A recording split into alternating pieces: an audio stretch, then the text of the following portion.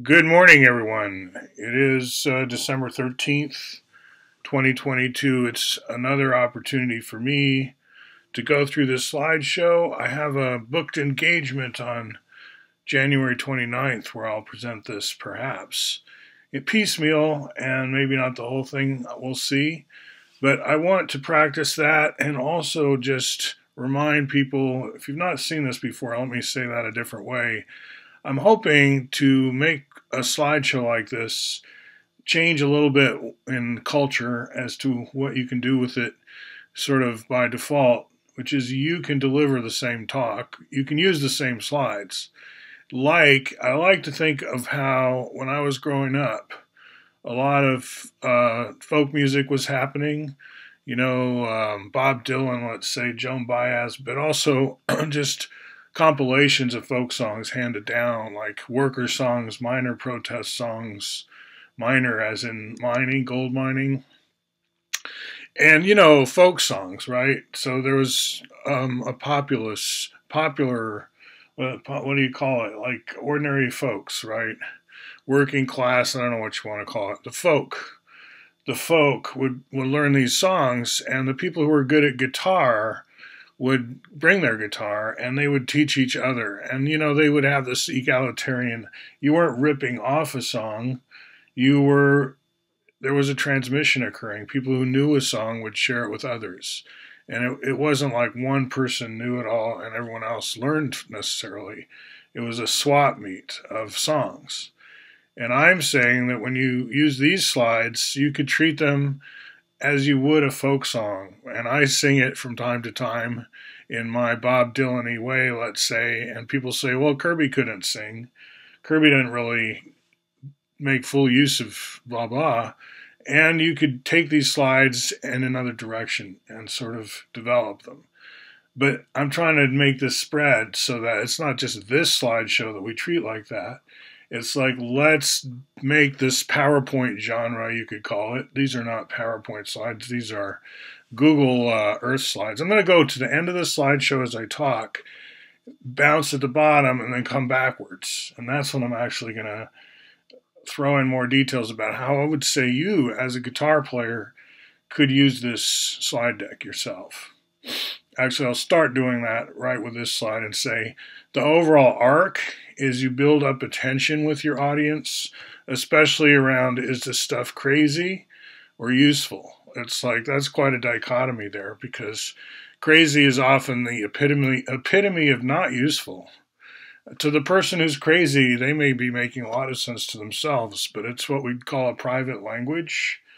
There's no way to really penetrate it, and there's no way this person can really be a team player with that crazy talk. Or maybe there is, in which case they're functional, in which case, like with Bucky, he was very functional. He fit in, he did well for himself. Then there's that tension. How does that work out? What is that? Where crazy is making sense. How does that work? So there's a tension there, and it's especially high in the world of mathematics because we don't think you can get away with BS in math. Like there's a right way to reason, and we can spot fraud easily. So if Bucky was a snake oil salesman, as many would claim, we should be able to get to the fraud quickly in the math that he presents to us. But there's really nothing here that seems to be fraudulent, but nor are there any original or new claims, other than in the caption here, he seems to be questioning somehow, what is it? Unity is taken not from the cube edge, but from the edge of one of the two tetra, the structure is fine. Proportionality exactly known to us is not required in nature's structuring. Well, so what? What's my phone want to say? All right. Leela Vam. Lindsay Walker, for those who follow my blogs, used to be a housemate here, introduced me to Food Not Bombs. She's the character in my Food Not Bombs video who I talk about making a cool bike for me. She's on her way through San Francisco from Tokyo, from India, from Kathmandu right now. So that Texas. She's in the immigration line in San Francisco. She'll be here just for a quick visit and in a few weeks, couple weeks or something. So you set up a tension, and like she could take this back to Nepal, for example, and with her other stuff. So there's a tension set up, maybe around parts have no existence, but otherwise this picture doesn't seem to say much. But in your narrative, so here's where it's like you have to comprehend what you're talking about to some degree. But you know, as a student of synergetics, that this cube, as here depicted, has a volume of 3, which it couldn't have in ordinary XYZ math that we all learn, because with an edge being like this, second root of 2, we know height times width times base is what you do with a cube to get its volume. You multiply those 3 dimensions, height, width, base, and we say, or height, width, breadth. Height, it's not height, width, breadth. That's how we spell them, right? So height is more like the word 8. Anyway, those are the 3 so-called 3 dimensions. They're at 90 degrees to each other, which we call linearly independent or just independent dimensions. Like you can vary in one dimension and not in the other 2. I'm going to turn off this volume on this thing, though.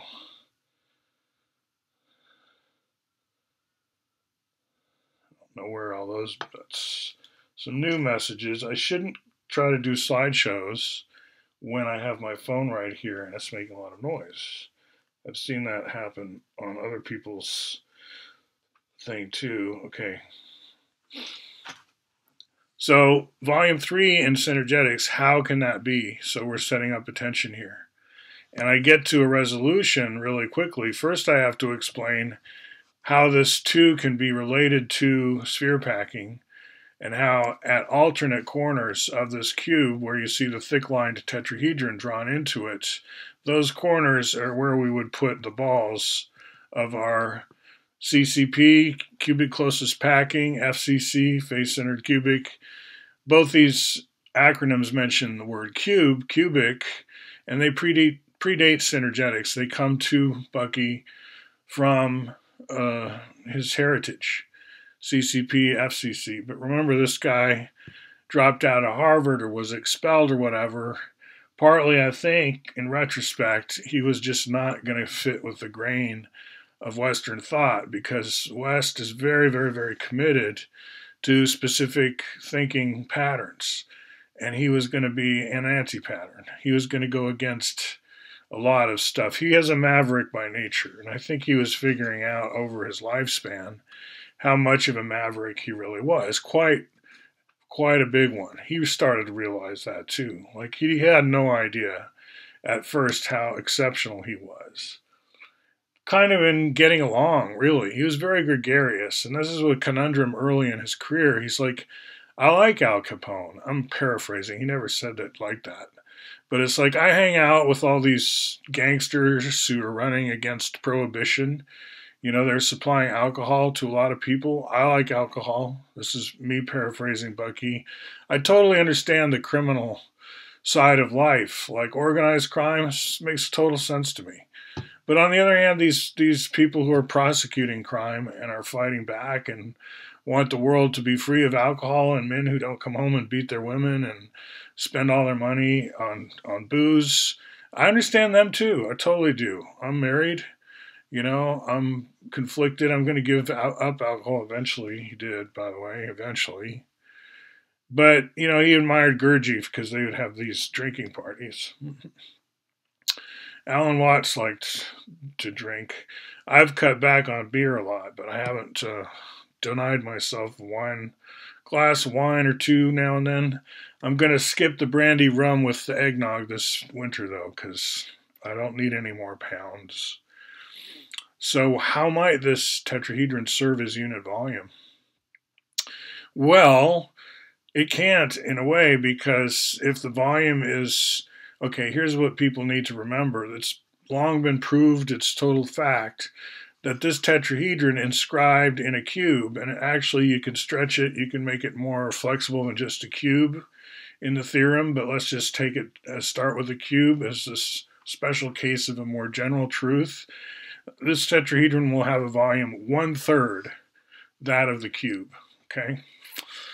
Well, now that's not a Bucky thing that he proved. So we would really like this tetrahedron. The question is, how might this tetrahedron serve as unit volume? Did I say the cube as the unit volume? No, tetrahedron.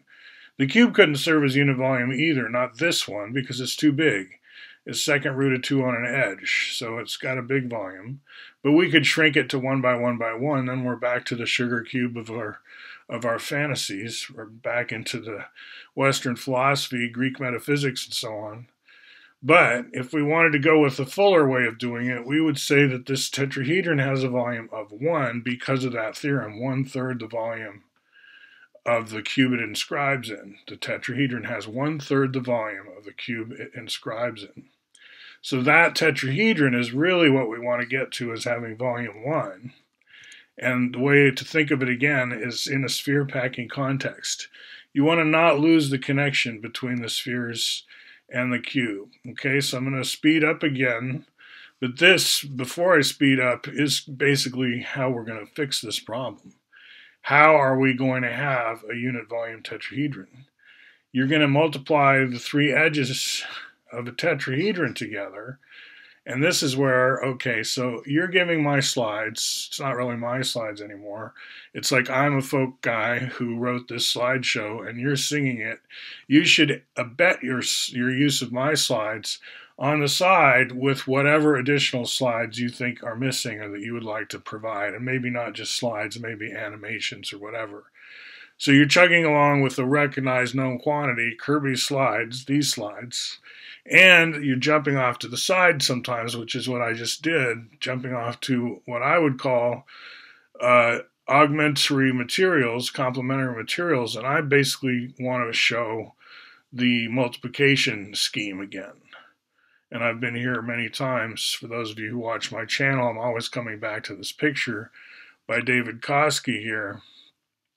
But this is how we multiply 2 times 2 times 5. If you count the segments 1, 2, 2, and 5, and the volume's the same as always. 2 times 2 times 5 is 20, right? No special math needed. It's the arithmetic of your childhood. But the picture is different. The volume we're looking at, this encased tetrahedron, we close the lid after we go out 2, 2, and 5. We take those endpoints, connect them together, and put a lid on it, you could say, and it's the volume of this internal tetrahedron, or this smaller tetrahedron, as shown in the context of a bigger one that has the volume 20. But the unit of volume here is the tetrahedron, the little tetrahedron, right? And that's the answer to the question. We've got another model. So if that's going to be your model of how to multiply, if you're going to move into that world, where 3 to the 3rd power is a tetrahedron and not a cube. You know how we always say cubed? When you see that little exponent 3 next to a number, you're supposed to say cubed without thinking, really. That means you're well-trained academically. You have been through the Western brainwashing. Your brain has been soaked in it, steeped in it, and you say squared and cubed for 2nd power and 3rd power completely without thought at this point. It's a total knee-jerk thing, but it sounds smart. Sounds like you went through school, which you did. So, whoa, it's good. You get positive reinforcement like a Pavlovian dog. So Fuller comes along and he's a maverick. He's going against the grain. And he's actually going to dare to attack, you could say. Question, challenge, put resistance up against what we consider absolutely obvious, which is that space is 3-dimensional, height, width, breadth, right? And then maybe time is a 4th dimension, or you can add more spatial dimensions. These are 2 ways to go. Time is the 4th dimension, Einstein. More spatial dimensions is what we call extended Euclideanism. But to take that the space that we live in, the everyday space, and say that is 4D because a tetrahedron is the minimum conceptual volume and it radiates in 4s, 4 faces, 4, like even the dual is a tetrahedron, 4, 4, everything's 4, except edges are 6. And there you can see where 3D comes from. You've got the zigzags, the 3-vector zigzags that make a tetrahedron. So as you draw the zigzag of a tetrahedron, you could say to yourself height, or start with width, height, breadth or something like that. Say those three words: width, height, breadth. It's like three sword strikes in space that create room for the complementary zigzag, and the two together make four, the tetrahedron of four dimensions. So yeah, he'll do a language game where we say space is four-dimensional. He's not saying you can't keep the language games you already have. We have this either-or, king of the hill stupidity in the West. I call it the West by convention. I actually think it's more European and therefore East, right? Britain is in the East, there with Russia, right? So 1, 4, 6, 3 are the volumes you now get once you make this shift and treat the tetrahedron as your model of third powering. These are common polyhedrons that we kind of glance over in school at some point, maybe. They're usually in America, they'd be in the back of the book, 10th grade geometry, and you'd never get there because it's hard to get through a book that thick, and the teacher doesn't expect you to. So polyhedron, no one really studies them anyway. But to have something new to say about them at this late date, right? Fuller is publishing in the 1970s, and he's giving us a streamlined approach to volumes based on tetrahedron as his model of third powering, of volume in general, of space, and whoa, everything seems to simplify. And you can share with kids, and you can pour beans from one polyhedron to another. And he's got glossy pictures published, I think Synergetics Folio came out in Singapore, but now it's in the back of Synergetics. Both these books were published. Head of some branch of the CIA. No, that wasn't the head of anything. Deputy Inspector General was the title at some point, I guess. His collaborator I'm talking about on the Synergetics, right? He worked with Ed Applewhite on that. Cosmic Fishing, we're reading it now at the Trim Tab Book Club, stuff like that. So A and B modules, this is part of the nomenclature that goes with Synergetics. And here is where, you might want to jump off to the side again. You have your own bag of tricks. What do I have about A and B modules in Martian math, for example? I could, scroll up and down. And when you're giving your slideshow, my version and your version don't have to be identical, though. That's the whole point. And there's more degrees of freedom when it comes to delivering like a slideshow than a folk song, I would say. Like, you can do different things with the guitar and sing in a male voice, female voice, whatever, different voices. We don't call them male and female. We call them baritone, soprano, whatever, alto, whatever. Key. There's all kinds of things in music theory that lets you do variations. But what is it to do variations in the spoken word? Well, we have poetry, but you're just supposed to read what's on the page. And even when you do Shakespeare, and now I'm not saying I'm Shakespeare, I'm saying I'm providing this format of a slideshow, and I'm saying, well, when we get to this part of the A-B modules and how they make a mite, maybe you want a quick dive into an animation that shows mite, kite, right, and the space filling and the 5 tetrahedra and the Goldberg treatment of it and his families of space filling polyhedra that he discovered. Like, dive off into the Goldberg math, right? It's like there's whole areas of math that you could allude to and dive into at every juncture, and then come back to Synergetics. It's kind of more like a backbone through it with these altered axioms, or he doesn't use all those, Anthropologically, it's a difficult thing to say that Synergetics is mathematics. It's easier, although it's mathematical. It contains content we'd call mathematical. I think it's more philosophical, and post-Wittgenstein, philosophical also means anthropological. But like where you turn it on yourself. Anthropology has a reputation for being ethnocentric, and that there's one quiet ethnicity that's commenting out loud about a target ethnicity or about ethnicity in general, but it doesn't turn the camera back on itself very effectively, and when it does that, it turns into philosophy in some ways. So anthropology and philosophy are close together. So we're going to go through the modules, the A, B, T, and E modules, and I think the more conventional presentation of this slideshow would be to, convey what these are. And how this fits into my story is, Remember the initial tension. Can we actually have a unit volume tetrahedron to begin with, and have nice edges for it too? I mean, obviously you can have a unit volume tetrahedron, but in XYZ Western math that we've all been brainwashed in, it can't have nice edges too. You can have a volume of one and irrational edges, or you can have nice edges and irrational volume, but you can't have both. The tetrahedron cannot have a nice treatment the way a cube can. That's what we all believe until we get to Bucky. And it's no. We can throw all that out and start over and make it real nice with the tetrahedron, really comfortable, really nice whole numbers and stuff. And we've not seen that trick before because the cube controls the PR. We are creatures of the cube, right? And once you break out of that, then you want to prove that there are benefits. In other words, why would I struggle so hard against my own brainwashing for no reason? And we're saying, no, not for no reason. There's a payoff. So in the middle of the slideshow, you're talking about ABT, the BEAST modules, BEAST. You're kind of saying, look, all this stuff's pretty easy, makes a lot of sense.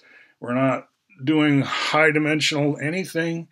This could be for kids, and yet it's novel, it's alien. Why? Because we've broken away from the Western paradigm. We're not thinking in English. We're not like Englishmen. Anyway, that's the East.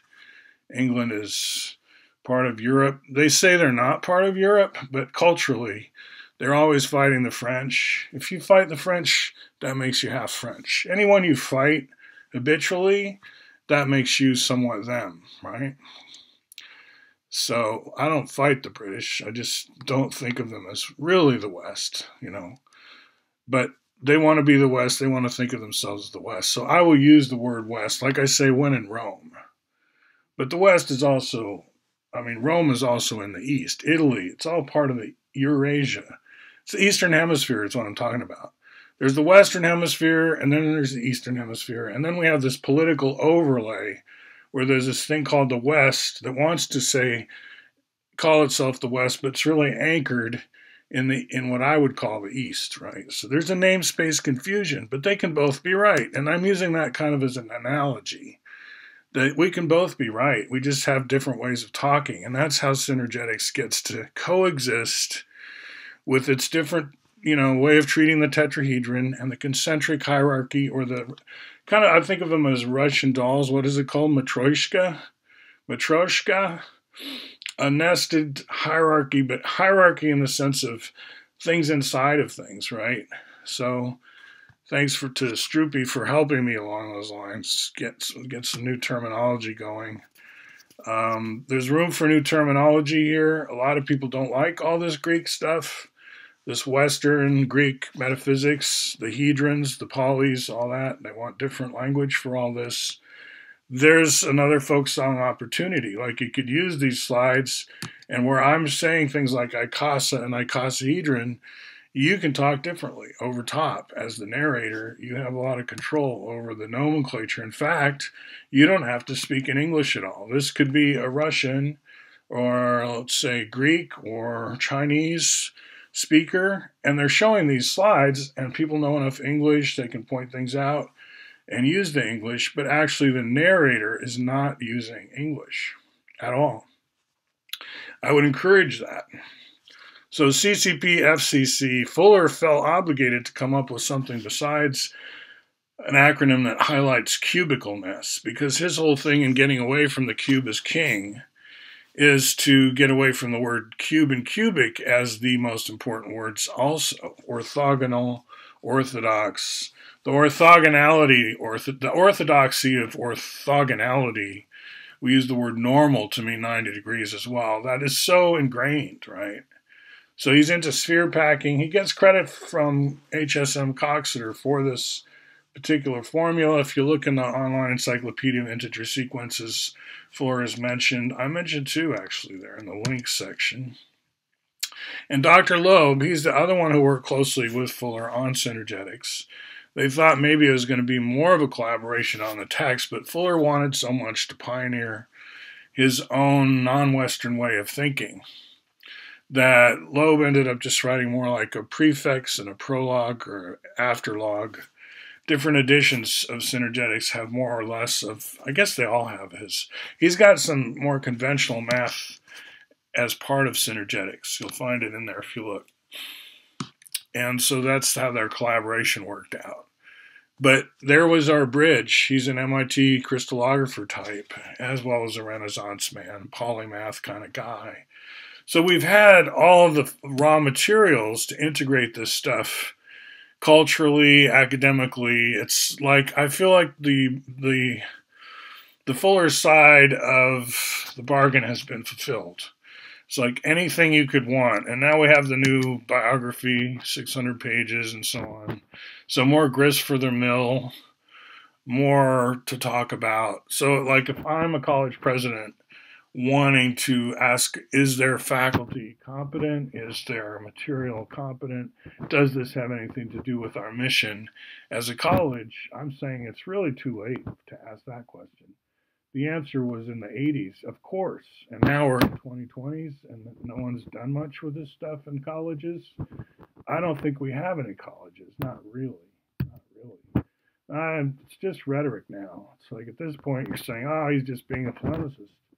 He's attacking colleges? What? No, of course I'm just being facetious in a way.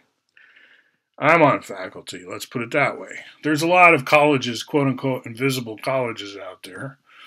And like the way you rise through the ranks or whatever and get higher up in a particular school is you accomplish certain feats, you could say. You show you can do X, Y, and Z. If you want to be a top ballerina, which would not be my aspiration personally, I couldn't do it. But if I wanted to, I would have to show off my moves. And in this world, what my school says is, you got to present like a slideshow like this, even this very one, to advance, right? So that we all know you know what you're talking about. So take this as a good way to share your knowledge, make it part of your resume that you could sing this show, basically. You can star in this play. It's kind of like if you want to be an actor, it's great to have a Shakespeare play on your resume. So I'm saying get good enough at Synergetics, including this quadre stuff that comes later, after Fuller's died already. Quadre coordinates, not my invention, but I took the ball and ran with it in terms of coding it in Python and stuff, and it's another way to say, hey, we have a language game, you have a language game, I can jump into XYZ anytime and teach conventional, regular, everyday math. The orthodoxy is not denied me. I don't have to sit out freezing cold as this heretic in a cave with the Bucky stuff. I can wander the halls of XYZ and Western civilization without being challenged. I got my name badge, I'm fine. But I can also burst into song about this other lineage by now, which thinks differently. And it's not verboten. It was. I used to call this verboten math. Now I call it more just plain old esoteric because no one knows about it hardly. But not forbidden, right? At this point, the floodgates have opened and this stuff is flooding out. I think there was a lot of namespace confusion, right, around Synergetics because there was another author who took the word for his work and doesn't have any of this 4D stuff or whole number volumes. You know, it's like gone off on a tangent from our point of view. So that may have delayed some of the academic acceptance of this stuff. Anyway, we go back to our roots in geometry. We point out that the meaning of 4D was never just one unified meaning from the beginning. At most, it settled down to two meanings before Fuller. 4D in the sense of 3D plus time, and 4D in the sense of extended Euclideanism. And you can always tell a layperson who doesn't really get the math when they confuse those two. You know they think at the level of science fiction about this stuff. But they haven't really matured enough mathematically to see that Einstein's 4D and Coxeter's 4D are not the same. So you can kind of test a person and see if they confuse those two, because they really often do. And then those folks it's better to help them separate those two meanings before you say, oh, and by the way, Fuller comes along with his tetrahedron meaning of 4D, right? they don't want a third meaning when they already think there's only one meaning. So there's a lot of folks you can really help disabuse them of their confusion just by dwelling on the fact that 4D never just meant one thing to anybody in our culture. It's always been bouncing around. And Fuller enters this conversation like everyone else. And in the early early 1900s, there's a lot of ferment. There's a lot of like unsettled science around what 4D is going to mean. And he writes 4D time lock. He wants to be in on that. So he jumps in the game. He throws his hat in the ring. He gets to be friends with Einstein, strategic. He gets to publish a book with Einstein's blessing, which he wrote while drinking, back to the subject of booze and so on. But he's high on life. He's having a grand old time. And he does. He has a lot of fun in life after pretty much he decides not to sell out anymore or try to do what other people think he should do. No one's going to tell you to do what Bucky ended up doing. You're never going to have a boss that says, go out there and challenge 3 dimensions, right? You got to make that up yourself. And he did. And so, yeah, I've got some of the Martian math taken from those storyboards. Hopefully cartoons someday. This was a bad drawing of a canyon where we're doing a dam, building a dam. But now that I look at it again, it really looks like that Damas cartoon. There's a YouTube channel, Damas, with this fable of the bridge and how they learned to finally just not fill in the whole chasm with rocks so they could get across. They only needed an arch to do the bridge and stuff like that. Ephemeralization.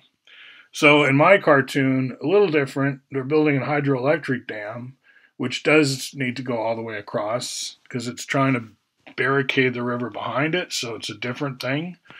But it's the Earthlings and the Martians doing a collaboration, and I have this whole science fiction where kind of ETs come to Earth and want to learn and help with the hydroelectric kind of industry. That's what's most fascinating to them.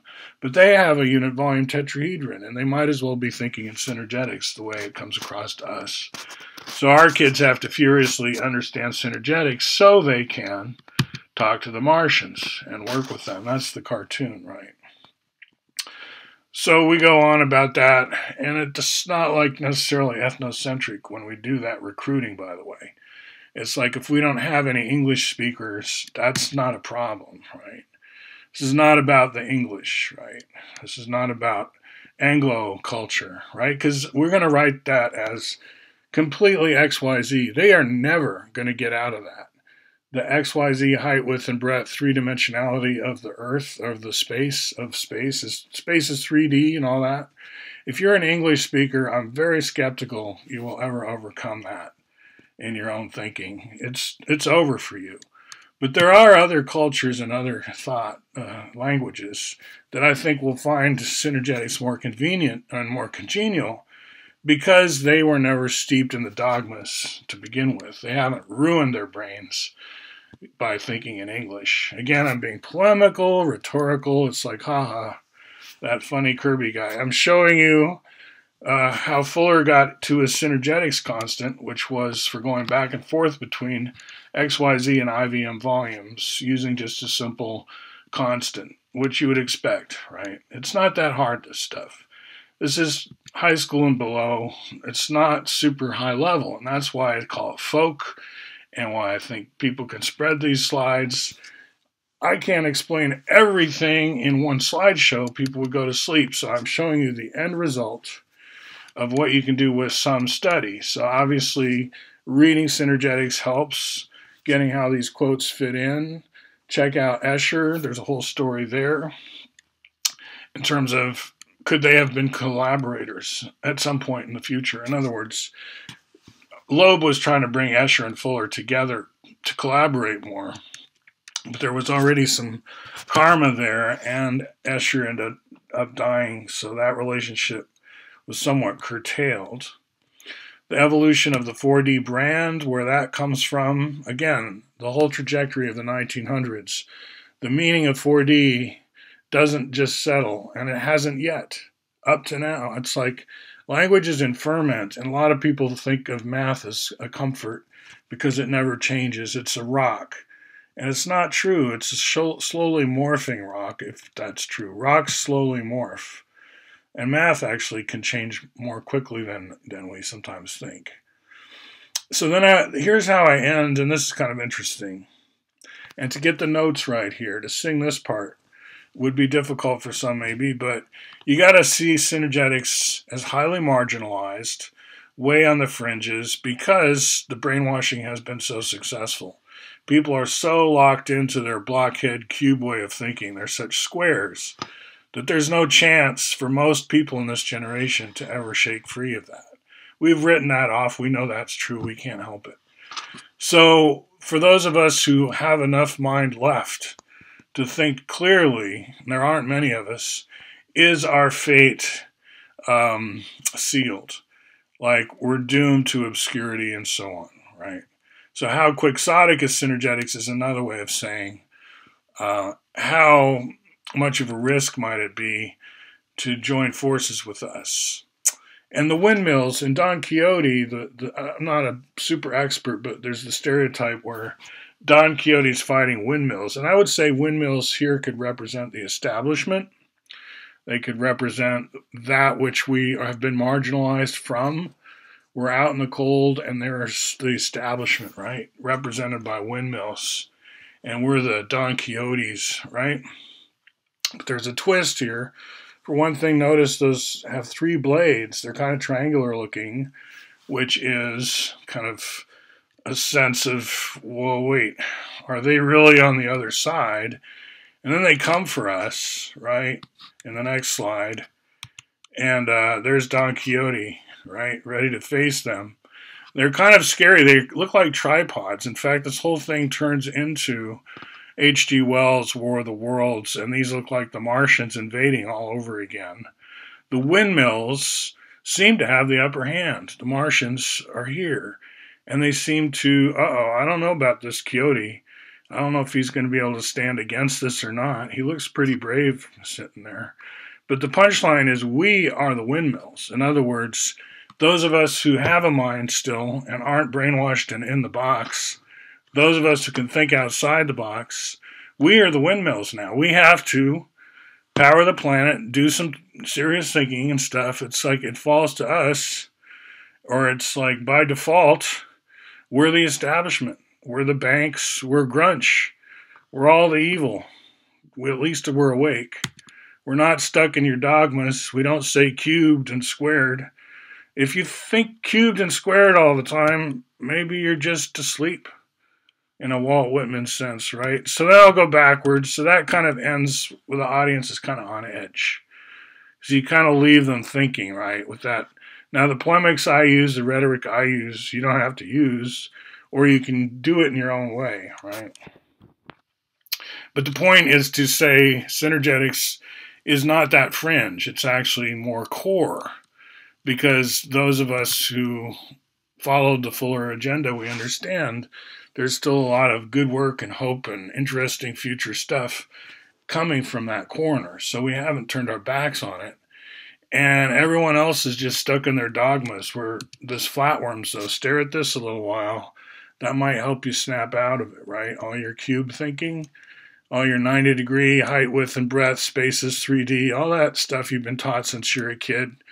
We're not that respectful sometimes. It's like, poor you. You still believe that crap they taught you? You believe that math? Anyway, that's the rhetoric.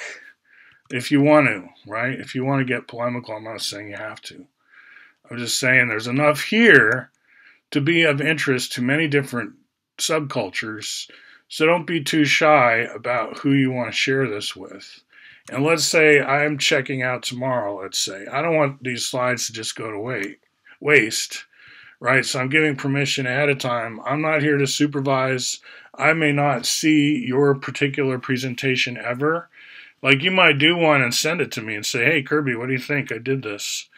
But, hey, I might not be around for getting all that feedback. So part of my motivation, but then I want to extend it to everyone, right? I want to say, hey, this slideshow thing we've come up with in this century, in the last 50 years or so since computers, everyone knows PowerPoint, Microsoft Office and stuff. Now I'm using Google Slides.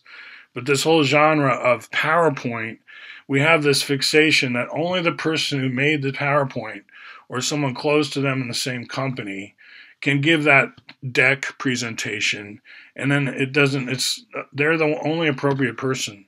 And once they're not doing it anymore, we have to make our own slides. We're not allowed to use their slides. And we have a whole different attitude towards folk music. In fact, you don't have to write any of your own songs to be considered a good folk musician. You're just singing the greats, right? So I'm saying slideshows, PowerPoints in our culture, in our minds, to keep them all from dying as the people who originally made them pass away. Let's learn how to pick up random slide deck out there and understand the topic well enough that you can say, okay, here's some slides from the late 1900s, like 1995. Someone did these slides. Here's my version, right? Provide overview and narration for someone else's slides. I'm saying we should do that to keep slides alive and not bury them in the coffin of the presenter always, right?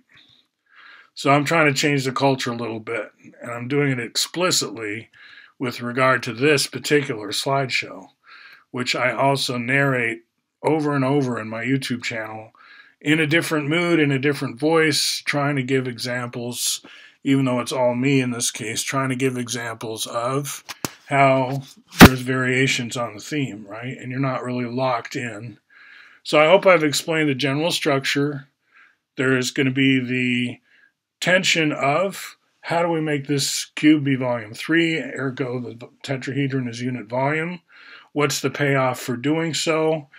And how do we resolve it? First of all, how do we make it work? And then is it worth making it work? Well, there's a payoff in terms of conceptuality. You get some nice, simple access to spatial geometry. I'd say if you're an artist, engineer, here's a great goldmine of streamlining concepts that will help you. And since we've been up to this for a while now, this is 40 years out from the publication of Synergetics, those of us who've been doing our homework now find that we are the windmills, right? We're the establishment. The rest of you just snoozed. You put yourself on autopilot, and there you are. All right. Okay, so that, again, that puts a little spin on it, and you can put your own spin. But I just wanted to invite you guys now to follow that Google link there and grab these slides and start working on your version. And if you want to do a slideshow that you put out and say the same kind of stipulations, maybe I can take your slides and do my spin on someone else's slides, right? It's not a one-way street. So I'm looking for slideshows where people have explicitly said it's okay with them.